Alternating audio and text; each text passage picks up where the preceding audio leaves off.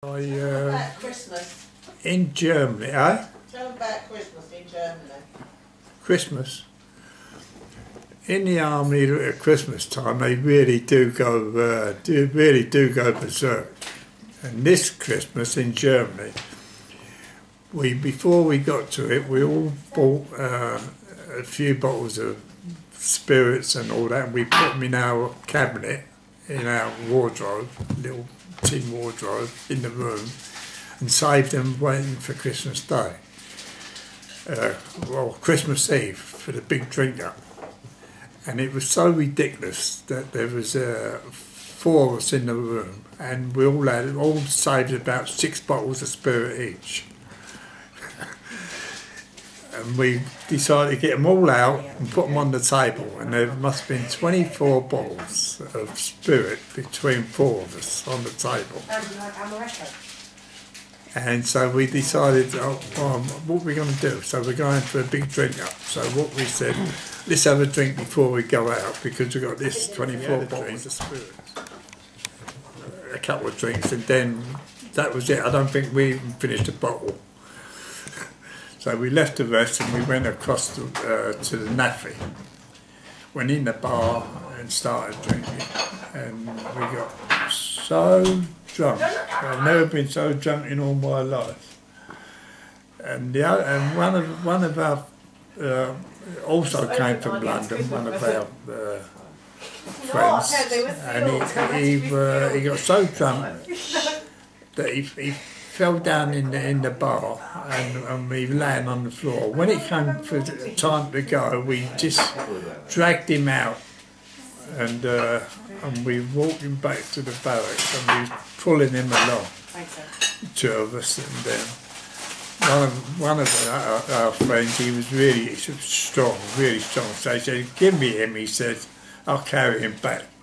And he put him on his shoulder, over his shoulder, and he started to walk back with him. And when we was about halfway back, he didn't give any warning. He just said, "Oh, it's no good, he's too heavy," and he dropped him, and he hit the pavement, hit the stone floor, and smashed his back of his head. And but we were so drunk, we didn't really appreciate what was happening. So we all got hold of him, and we got him back to our room, and he was in the corner bed in the room, and we put him in the bed for the night. And then we all, so drunk, we all probably fell asleep. So the first thing I remember was the next morning, I woke up and I looked across, and all I could see was red. You know, all on the walls and everywhere. Oh, it was terrible. It was a right mess, and I thought, I'm dreaming. You know, what is it? Because I mean, being in the state I was, and I thought I must be dreaming.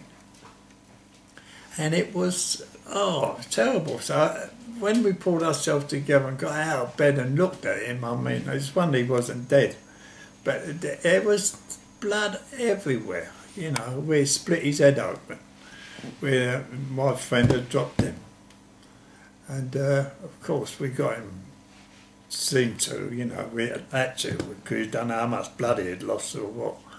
In a terrible state. That's how they go in the army, they're mad. Another time, then... What about when the officer come round to inspect the barracks? Oh yeah, after they go, as I say, they are mad. They smashed up all the shower room, and everything got smashed up. I mean, I don't know what state. The officer came around, we said, well, we're really in trouble, you know, because when he sees this, he's going to go absolutely berserk. And he came around to all the rooms to inspect each room.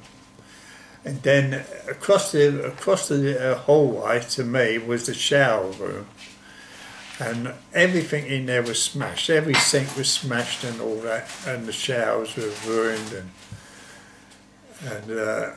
And when he came around, didn't say nothing, and just went in and out each room, walked out. When he came to the shower room, I could see him, because the door was open, and I could see him look in. And he just, like, you know, he turned around, come out, walked out, like with the free bowl, and he walked away, and I thought, That's it, you know. He said, go mate, but he didn't say nothing. So we couldn't believe it. We thought, he didn't complain nothing. We said, I can't understand that he never complained. That he have to, and had us all up on charge for all the damage that would have been done. But he didn't.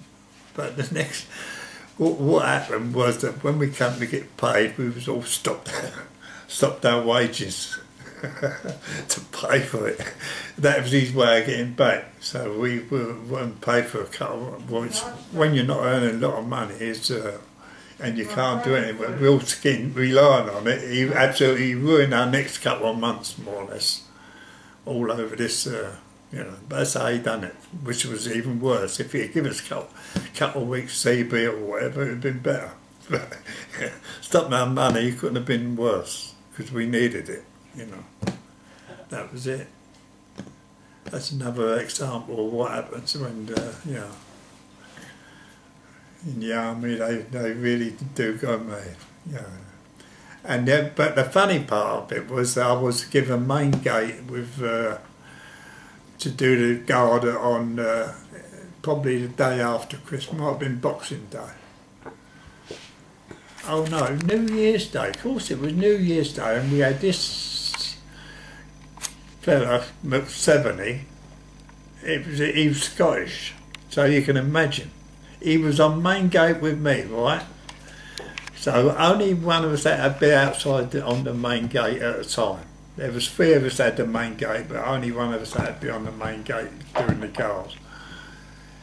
And he was, of course, he was drinking all the time. But being Scottish, the New Year's their main thing, isn't it? And he was walking up and down singing. You know, marching up and down, making a mockery of the guard, singing. And the freebar said, like, you know, I can't leave him out there because if officer comes by and says, yeah, I'm in trouble myself for allowing it. So one of you has got to go out there, so we had to go out and cover for it. So we had to do extra guard duty out in front because McSeveny was we had to take him off. He was waving his sword about and everything else, you know, I mean. So we couldn't have that because, as I say, if the officer had seen that he would have got 6 months. So the free bar called him in and let him sleep it off for the night. And so we got away with that.